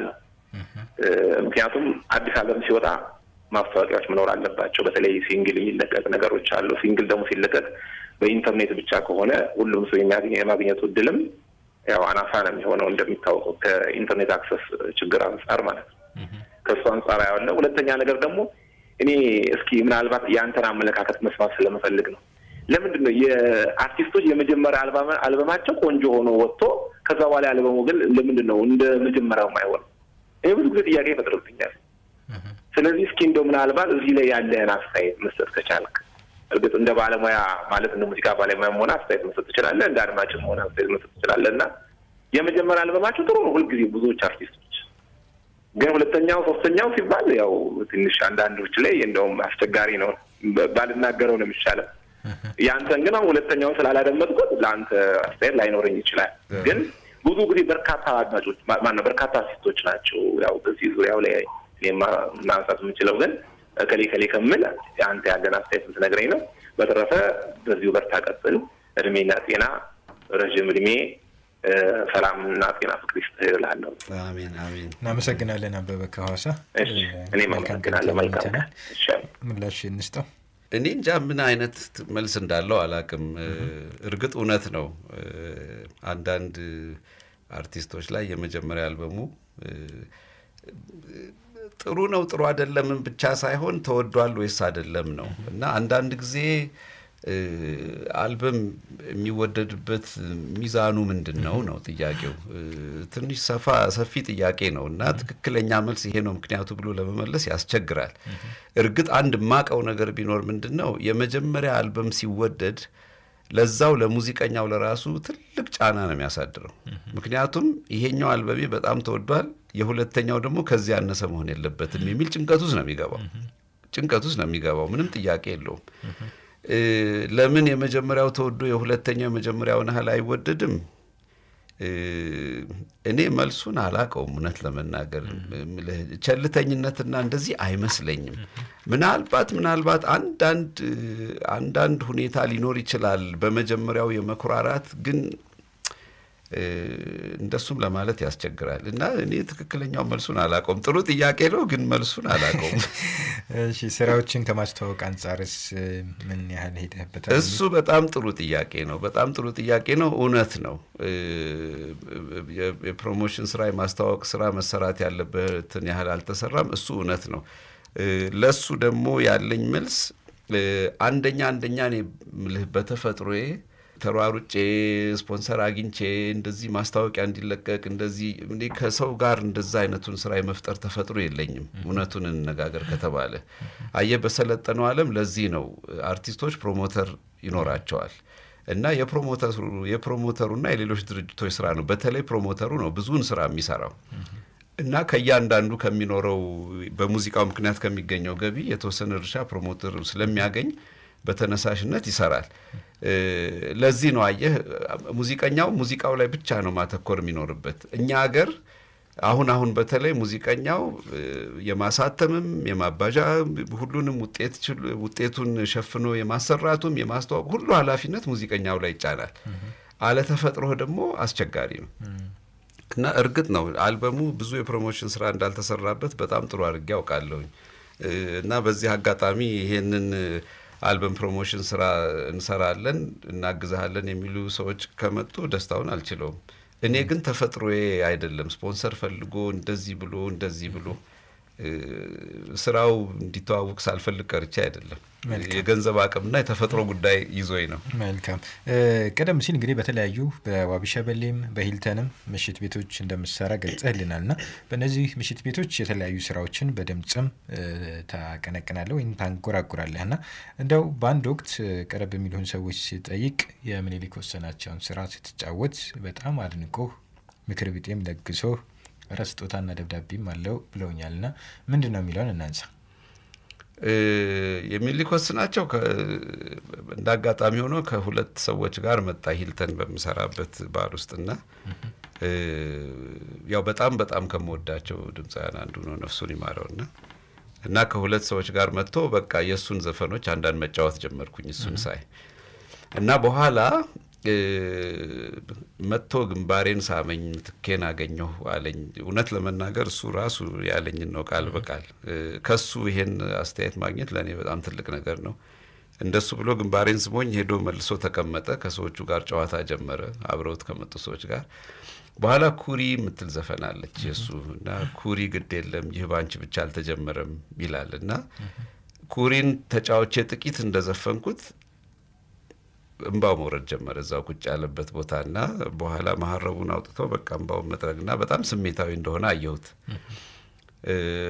በኋላ በማግስቱ እንዳጋጣሚ ያገኘሁትና ምን ተሰምቶ ነው ትላንትና ኩሪን ስጫወት በጣም ስሜታዊ ሆነ ነበር አልኩት ኩሪ የሚባል ዘፈን መፈጠሩን ራሱን ረስቸው ነበር አለኝ አንተ ነህ ያስታወስከኝ 40 ምናምን አመት ብሔራዊ ቲያትር መድረክ ላይ ነው የመለስከኝ እና ገረመኝ ኩሪ የሚባል ዘፈን መኖር ረስቸዋለሁ ሲለኝና የዘፈንከው ዘፈን ይረሳሉ የራስ ዘፈን አልኩት እኔ ያሳለፍኩትን አይነት የስደት ህይወት ስታሳልፍ አይደለም የዘፈንከው ዘፈን ማንነትን ልትረሳ የምትችልበት ፈተና ውስጥ ልትገባ ትችላለህ አለኝ ይሄን አረሳም እና ምትኬን አገኘው ብሎ ግንባሬን የሳመኝ ነገር ከምንም በላይ ያስደስተኛል ሳስበው ስጦታም አለው የተባለው እሱ ሌሎች ጥንዶች ናቸው ሰርጋቸው ላይ ሙዚቃቸውን ተጫውቼ በአመቱ ግሩም የሆነ ደብዳቤ ጽፈው ሰርጋችን የማይረሳ ስላረክልን እናመሰግናለን ብለው አመታችንን ልናከብር ወጥተን ነው ብለው በፖስታ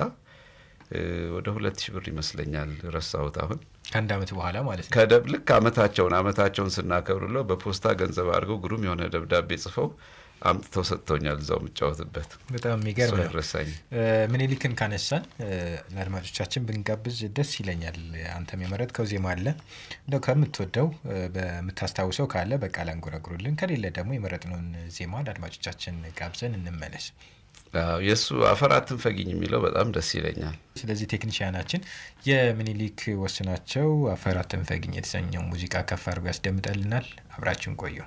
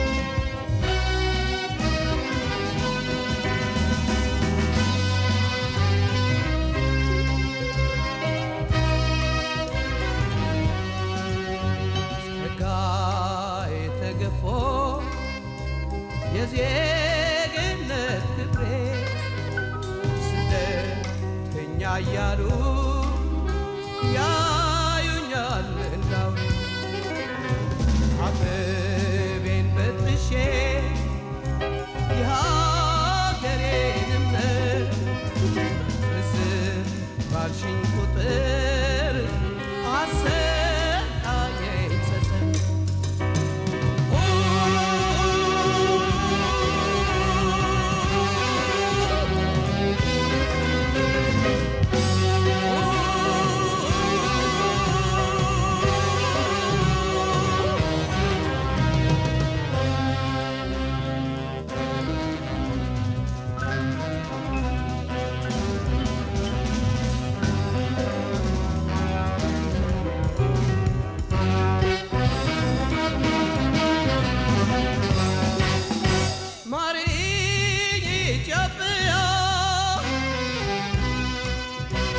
የትውልድ ሀገሬ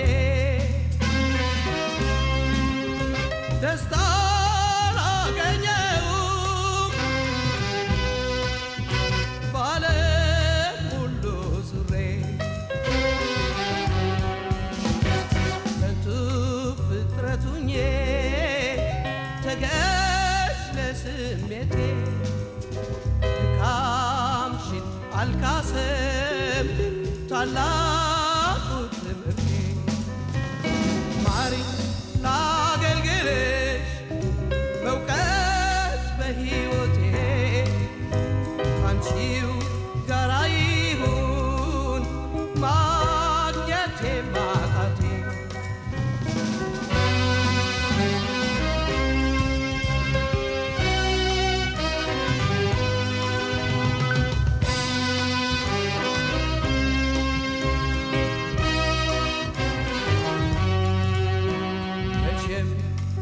ጨክኝ አንቺ በልጆችሽ እናትነት ፍቅርሽ ይቀፍኝ እጆችሽ ሀገር እመጣለሁ እንዳሻሽ አድርጊኝ ናዝሜ ማረፊያ እንኳን አፈር አትንፈጊኝ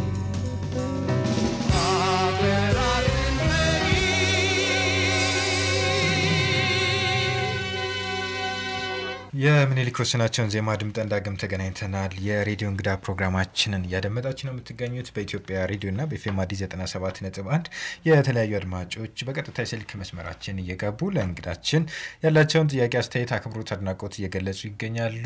የዛሬ እንግዳችን ደግሞ የሙዚቃ መሳሪያ ተጫዋችና ድምፃዊ ዳዊት ሰንበታ ነው። ከሱ ጋር ያለውን የህይወት ልምድና ተሞክሮች ወደፊትም ወደ ኋላም እያለን እያነሳሳን ወደ እናንተ ወደ አድማጮቻችን እያደረስን ቆይታ እያደረግን እንገኛለን። 0115525484 ወይም መጨረሻውን 85 እያደረጋችሁ ለእንግዳችን ያላችሁን ሀሳብ አስተያየት መግለጽ ትችላላችሁ ማለት ነው። ቀደም ሲል የምኒልክ ወስናቸው ሙዚቃ እየተላለፈ አንድ አድማጫችን ከዘነበ ወርቅ ደውሎልን ነበረ። በእደ የሚባል አድማጭ ማለት ነው። ከዚህኛው አልበም ውጪ የለውም ወይ ካሴት የሚል ጥያቄ ተነስቶልሃል። በሙዚቃ የተቀነባበሩ ካሴት ያለው ይመስለኛል የሚል ጥያቄ አንስቷል። ሁለት በካሴት የታተሙ የሙዚቃ ቅንብር አልበሞች አሉኝ። ከዛ እንግዲህ የሶስተኛው ያውን በድምጽ የሰራሁት ስሜላት የሚለው አልበም ነው። እንግዲህ በተለያዩ መድረኮች ላይ ስራዎችን ስታቀርብ የሌሎችን ድምፃውያን ማለት ነው በርከት ያሉ ገጠመኞች ይኖራሉ። ከዛ ደግሞ መድረክ ላይ ወጥተህ ስራህን በምታቀርብበት ሰዓት የታዳሚው አቀባበል፣ ሌሎች ነገሮች ስራህን በጥሩ ሁኔታ እንድታቀርብ የሚያደርጉ ነገሮች ሊኖሩ ይችላሉ። አንዳንዴ ደግሞ ያንን ስራህን እንዳታቀርብ የሚያደርጉ ነገሮች ሊኖሩ ይችላሉና እንደው መድረክ ላይ ስትሆን የሚሰማ ስሜት ምንድነው? ታዳሚውንስ እንዴት ነው የምትገልጸው? ጥሩ ጥያቄ ነው። ሁሉ ጊዜ ከእንግዶች ጋር እንግዲህ ብቻ ያው መድረክ ይባላል ብቻ በአብዛኛው አሁን ምሰራው እዚህ ኩሪፍቱ ዲፕሎማት ሬስቶራንት ነው ቦሌ መንገድና ሁሉ ጊዜ ከእያንዳንዱን እንግዶች ስሜታቸውን በሙዚቃ መስረቅ ነው የምሞክረው። እንግዶች ሲደሰቱ ማየት በጣም የሚያስደስተኝ ነገር ነው። አንድ ጊዜ እንደውም ማረሳው ወንድና ሴት ወጣትነት እድሜ ውስጥ ያሉ ናቸው ይመጣሉ እና እሷ ጥቁር በጥቁር ለብሳለች። ፊቷ ጉስቁል ያለ ትመስላለች ስታያትና ከሀዘን ላይ ነይስቲ ብሎ ይዟት እንደመጣ ነው ለኔ የተሰማኝና በኋላ እስቲ ቆይ እንደው በቃ እንደው ደስ የሚል መልእክት ያለው ዘፈን ምናምን በሚል የሷን ስሜት ለመቀየር ሞከርኩኝ እና ምንም አንገቷን ዝቅ እንዳረገችው አብረው ቁጭ ብለዋል እንግዲህ ምናልባት ወዳጇ ወይ ባለቤቷ ነው አላውቅም በተለያየ ዘፈን የሷን ስሜት ለመቀየር ሞከርኩኝ የሷን ስሜት መለወጥ አልቻልኩም እኔ እስከማየው ድረስ በኋላ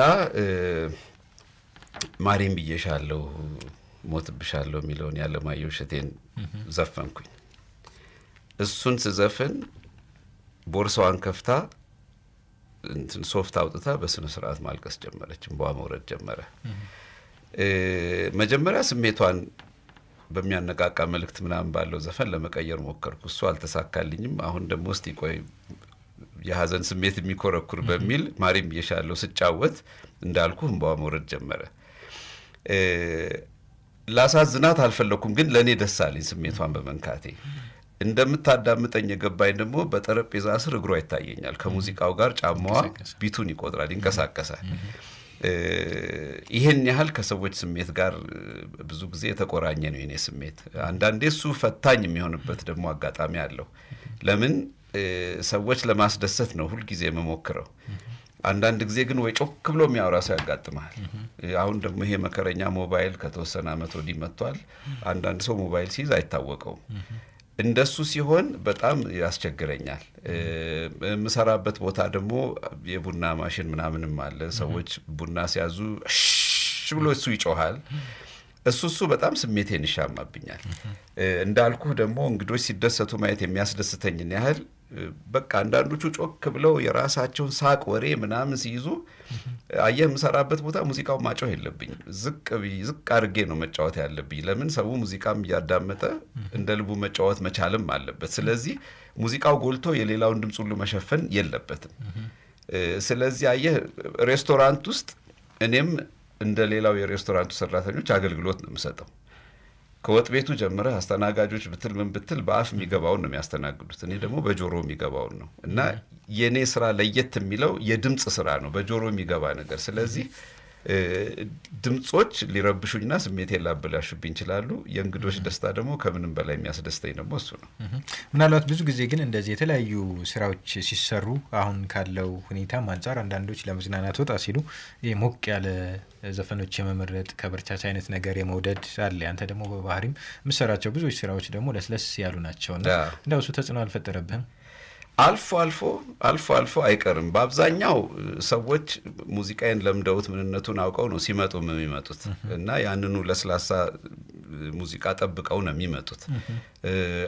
አንድ ጊዜ እንደውም አስተዋውሳለሁ አንድ ሰውዬ አስተናጋጇን ጠሩና እስቲ ባክሽ ምን ትጠጣለህ ውስኪ ምናምን ክፈችለት አሉ እኔ አልኮል በጭራሽ አልጠጣም ውስኪ ምናምን በተለይ አይስማማኝም እንኳን ስራ ላይ ደግሞ በምንም ያችን አልፎ ሞዳትን ቢራም ስራ ላይም አልጠጣም እና በጣም አስጨነቁኝ ያምጨው ውስኪ ያምጨለት ምን ተጣጣለህ አሉኝ መጀመሪያ ስፈራ ስቸር ጁስ አልኩኝ ተቆጡኝ አረ ደና ነገር አምጨለት ብዙ ተማገትን አይ ስለማልጠጣ ነው በኋላ መጨረሻ ላይ ምን መሰለ ሞቅ ብሎ እኮ ሞቅ ያለ ዘፈን እንድትጫወት ነው አሉኝ እና የሳቸው እንትን አልገባኝም በኋላ ነው የገባኝ እምልህ ከስንት ጊዜ አንድ ጊዜ እንደዚህ አብዛኛው ጊዜ ግን ሰው ለስላሳ ሙዚቃ ረጋ ያለ ድባብ ፍለጋ ነው ሲመጣም የሚመጣው ስለዚህ በአብዛኛው ተደስተው ስለሚሄዱ ደስ ይለኛል መልካም እንደ አድማጮቻችን የዳዊት ቤተሰባዊ ህይወት ምን ይመስላል ልጆች ካሉት ቤተሰብ ውስጥ ወደ ሙዚቃው እሱን ፈለጉን የመከተል ነገር አለ ወይ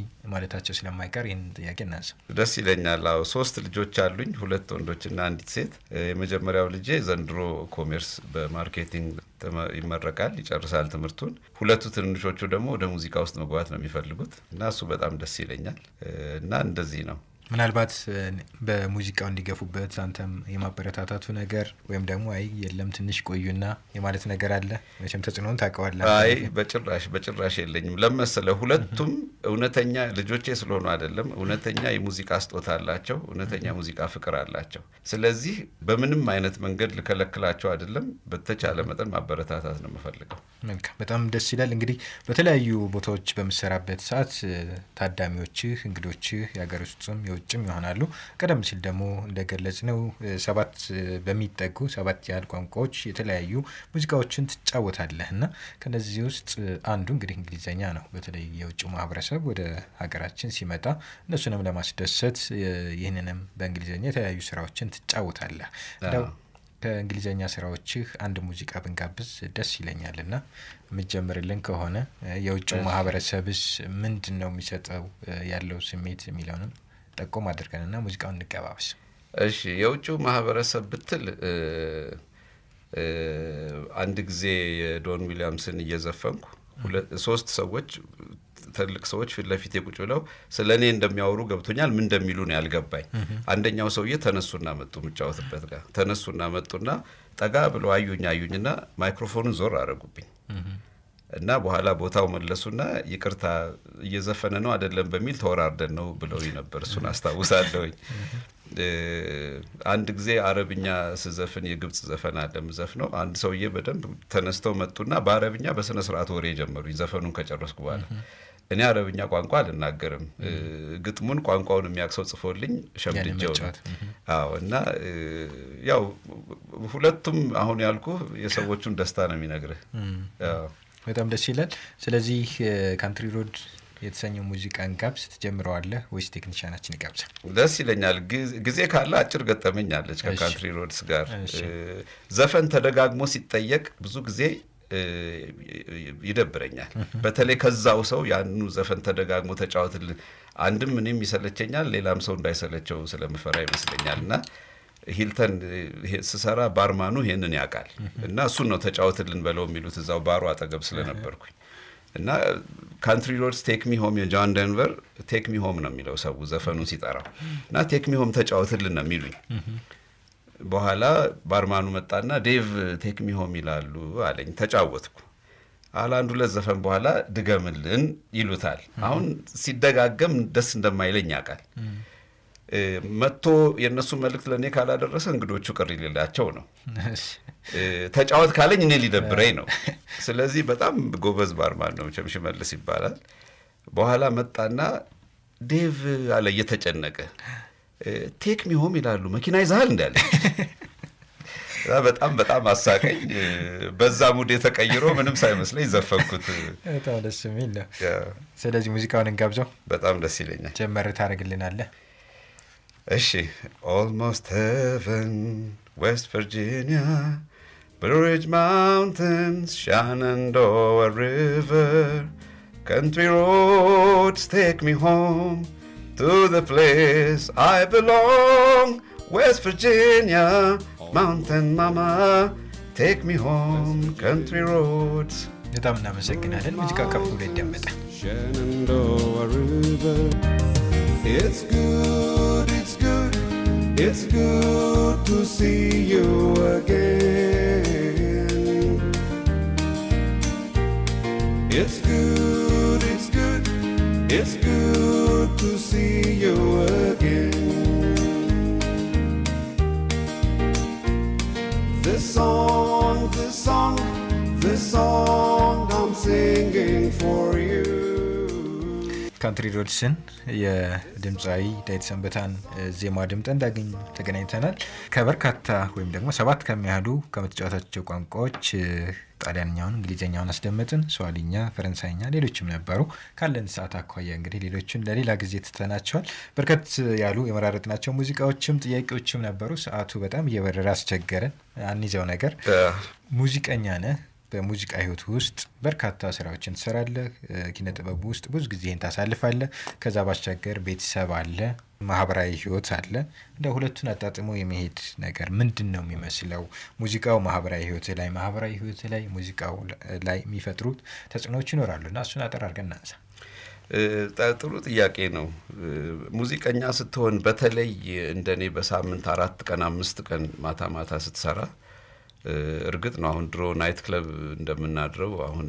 በጣም አላመሽም ግን በሳምንት 4-5 ቀን ስትሰራ አንደኛ ብዙ ጊዜ ከ10 ሰዓት ተኩል ጀምሮ እስከ 11 ተኩል መተኛት አለብኝ አርፋለሁ ማታ ስለሚደክመኝ ያ ራሱ ጊዜ ይሻማል ከዛ ደግሞ ብዙ ጊዜ በተለይ ልጆቼ ትንሾች ሆነው ተኝተው ነው ማገኛቸው ቤት ስገባ ሁሉም ተኝተው ነው እና በተቻለ መጠን ከነሱ ጋርም ጊዜ ለማሳለፍ የተለየ ጥረት ማድረግ ይኖርብኛል ቀን እነሱ ትምህርት ቤት ናቸው ከትምህርት ቤት ሲመጡ እኔ ተኝቼ ወደ ስራ ነው የምሄደው እና በተቻለ መጠን ከቅዳሜ ከሁድ ልዩ ጥረት ማድረግ ያስፈልጋል ማለቴ ነው ማህበራዊ ህይወት ላይ ተጽዕኖ አለው በጣም ተጽዕኖ አለው አንዳንድ ሰው ግብዣ ቢያደርግ የቤተሰብ ሆነ ምን ሆነ ብዙ ጊዜ ቅዳሜ ቀን እንደዚህ ከሰዓት ወይ ቅዳሜ ማታ ነው የሚያደርጉት እኔ ደግሞ ያኔ ስራ ላይ ነኝ እና ከማህበራዊ ህይወት ጋር ፈተና ውስጥ ሊከት ይችላል እና እሱን በተቻለ ምታካክስበት ምታቻችልበት መንገድ ማበጀት ያስፈልጋል ይግድ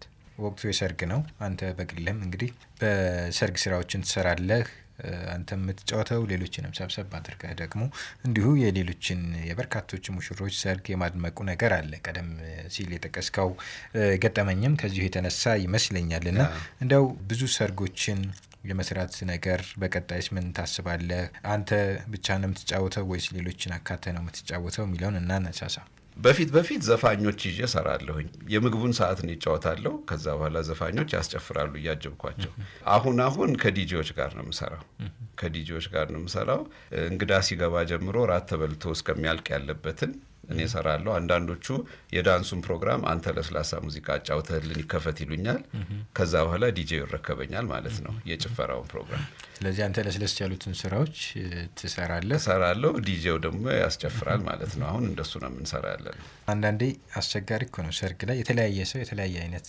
ስሜትም ሐሳብም ይኖረዋልና አንተ ለስለስ አርገ ሲጀምረው አረሞቅ አርገው ምን ላይ እንዴ ጀምሩ እንጂ ተብለና ካለን በተለይ አዲስ አበባ ዩኒቨርሲቲ ባህል ማከል ያለሁኝ ለስላሳ ሙዚቃ እንዴ ጀምሩ እንጂ በቃ ጭፈራ ከእንትን ካላል አልተጀመረም ብሎ የሚያስቡ ይኖራሉ በርካታ ገጠመኞች አሉ ከዚህ ጋር በተገናኘና አንዷን አጠራርገህ ግለጽልን አንድ ወቅት ላይ እንዲሁ ሰዎችን ሳጠይቅ አንድ ሰርግ እየሰራ ታዳሚው ሰርገኞቹ ሙሽሮቹ ዝም አሉበትና በጣም የተጨነቀበት ጊዜ ነበር እስቲ በጣም ምልህ አይደለም ሰርግን ያላላፊነት ተሸክመ ቀርቶ በመደበኛው የሬስቶራንት ስራ እንኳን ሰው ለማስደሰት ነው ጥረት የምታረገው ሰርግ ደግሞ ትልቅ ኃላፊነት ነው ዛሬ ጥሩ አልሆነምና ሳምንት እንደገና እንደግሳለን አይባል ነገር እና አንድ ሰርግ ስንሰራ ራት ነው የወንዱ ቤት ራት ነው በጣም ከዘቀዙብን የሚዜው ፈጻዛ ቢባል ምን ቢባል በቃ ምንምና በኋላ ዘፋኝ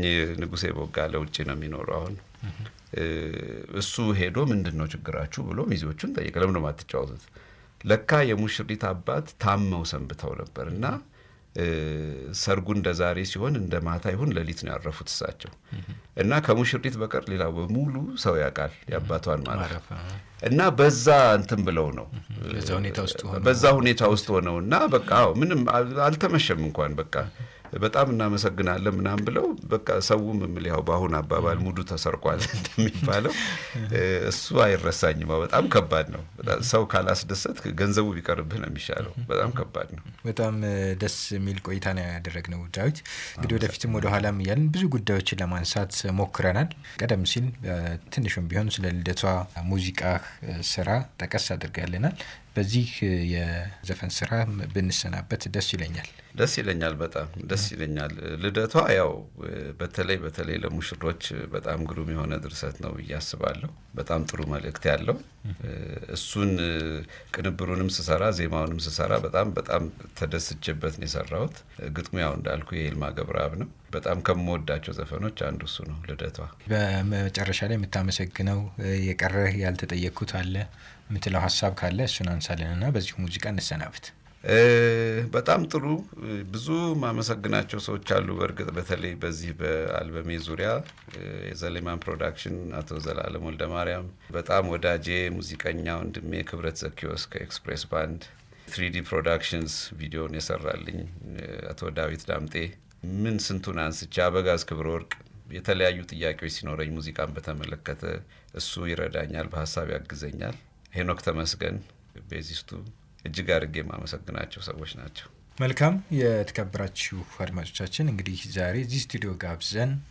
የህይወት ልምዱን ተሞክሮቹን ስራዎችን ሲያጋራን እስከዚህ ሰዓት ድረስ ቆይታ ያደረገው የሙዚቃ መሳሪያ ተጨዋችና ድምፃዊ ዳዊት ሰንበታ ነበረ ዳዊት እንግዲህ በእኔም በአድማጮችም ስም ለነበረን ቆይታ ከልብ አመሰግናለሁ እኔም ይሄን ፕሮግራም ስለምታዘጋጁ እንግዳ ማርጋችሁኝ ስላቀረባችሁኝ በጣም ደስ ይለኛል በጣም አመስግኛለሁ ፕሮግራም በማምራት ከናንተ ጋር ቆይታ ያደረኩት ተስፋዬ አበበ በቴክኒኩ አክሊሉ ኃይለ ሚካኤል ከቤክዱላና ወገን አበበ እንዲሁ በየማሰራጫ ጣቢያው ከሚገኙ የቴክኒክ ባለሙያዎቻችን ጋር በመሆን ስርጭታችን በጥራት ወደ እናንተ እንዲደርስ ስላደረጉ ቴክኒሻኖቻችንንም ከልብ ለማመስገን ወዳለሁ ልደቷ የተሰኘውን ሙዚቃ ከፍ አድርገን እናስደምጣለን ዳዊት ከጀመርከው እሱን ጀምርልንና እንሰነባበት ልደቷ እሺ በግንባር በኮከብ በድል አገናኝቶን እንደ ግጥም አንጓ በሐሳብ አሰናኝቶን በጣም ነው የምናመሰግነው ይህንን ሙዚቃ ከፍ አድርገን እናስደምጣለን የተከበራችሁ አድማጮቻችን ሳምንት በሌላ እንግዳ እንጠብቃችኋለን ዛሬ ስለደውላችሁልን ሐሳብ አስተያየቶቻችሁን ስለሰጣችሁንና ስለተሳተፋችሁ ከልብ እናመሰግናለን የዛሬውን በዚሁ ፈጸምን ልደቱ የተሰኘው የእንግዳችን የዳዊት ሰንበታ ሙዚቃ ከፍ ብሎ ይደመጣል መልካም ጊዜ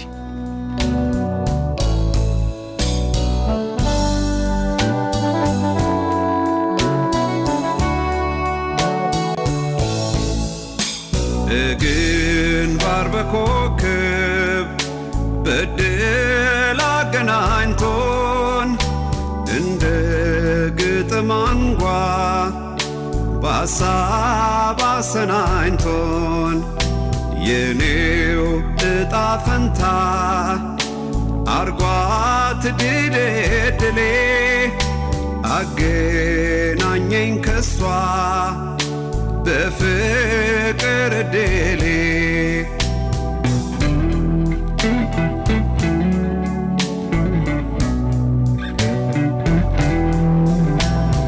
ትሆን ተብላ ገና ከወልደቷ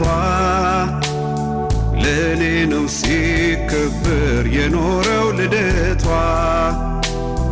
ሌሎች የጫሩት እሷም ያጠፋች ለገዴ ተቀምጣ ልጅነቷን ገፋች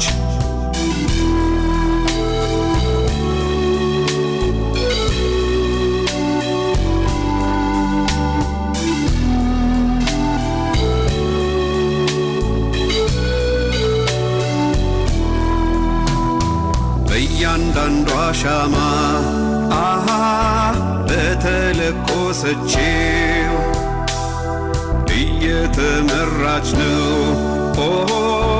ከኔ ደረሰችው በየልደቷ ቀን አሃ የተደረደረው ሻማው ለፍቅራችን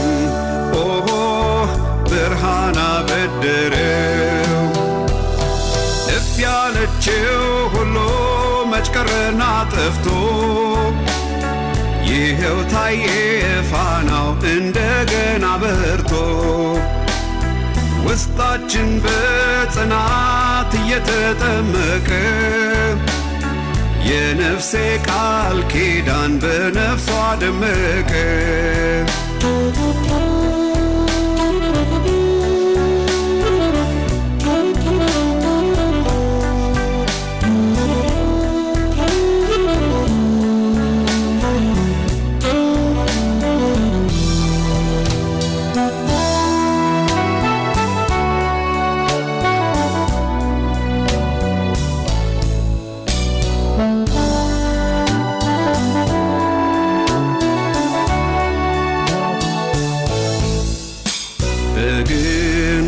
በኮከብ በድል አገናኝቶን እንደ ግጥም አንጓ በሐሳብ አሰናኝቶን የኔው ዕጣ ፈንታ አርጓት ድልድሌ አገናኘኝ ከሷ በፍቅር ድሌ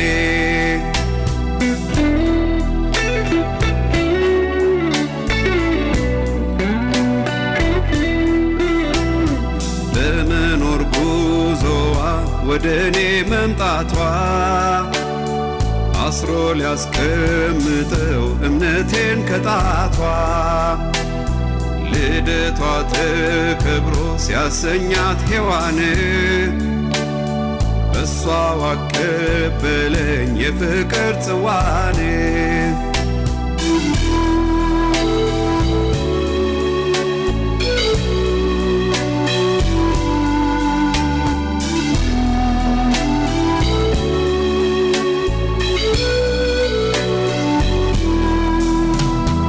እስካሁን ያለውን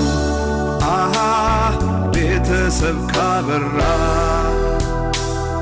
ልረከበውኔ ሆይ ቀሪውን ባደራ የመኖሩን ተስፋ እየፈነጠቀው ልባችን በፍቅር ሆይ እምነቱን ታጠቀው እናት በአባቷ ቤት ቀድሞ እንደነበረ ይኖራል ልደቷ እየተከበረ ስለኔ ባደራ ፈጥሮ እንደሰጣቸው ሳያውቁ ፈጽሙት ቃሉን በልጃቸው በእናት በአባቷ ቤት ቀድሞ እንደነበረ ይኖራል ልደቷ እየተከበረ ስለኔ ባደራ ፈጥሮ እንደሰጣቸው